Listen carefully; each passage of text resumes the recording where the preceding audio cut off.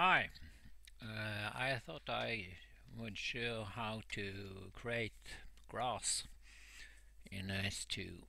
So, first of all, I searched for grass and found an image of some grass.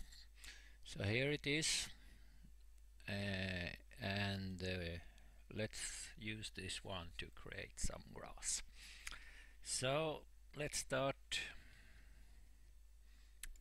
the S2 engine.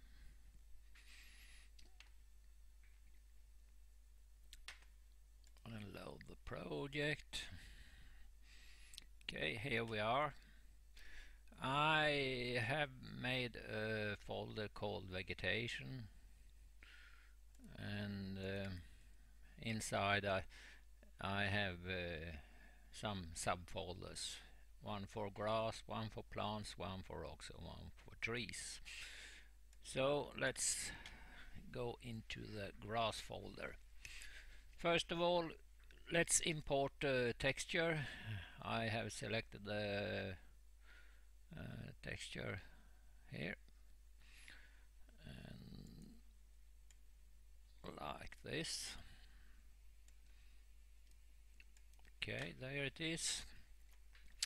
Next thing is to create a grass material. We go to materials, vegetation, grass, and right click, new file, and let's call this grass 1.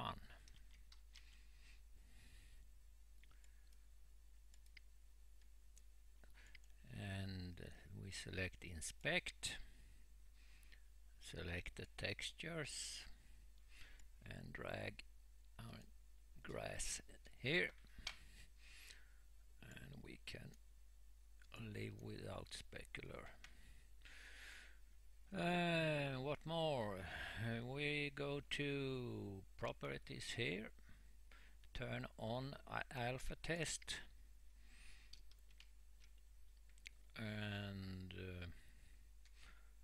let's see if it was anything more. Yeah, we are going to use this as vegetation, so here under you find vegetation, make a mark there, and I think that was all. So save material. Next thing is to create a grass object. So we go here to objects, vegetation, grass. Right click, new file, and scroll until you find grass, and let's call it grass 1.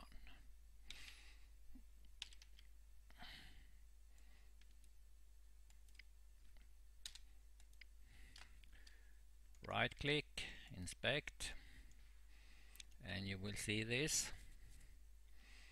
First thing is to tell which material this grass object should use, and so we go down to materials here, click, and find our grass material we did here. Select that one and open. It looks like this, and we can set a distance for when where it should be visible.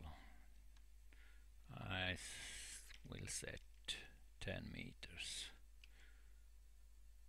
like that. What more? Here you can change some things, number of plants that will be generated, the size of them, the radius, and if it's going to pick up the color from the terrain or not. So you can play along with those. I will increase the radius a bit, I think. Okay,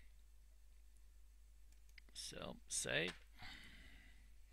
So now we can go to the scene and drag this grass into view, and as you see, it works quite nice.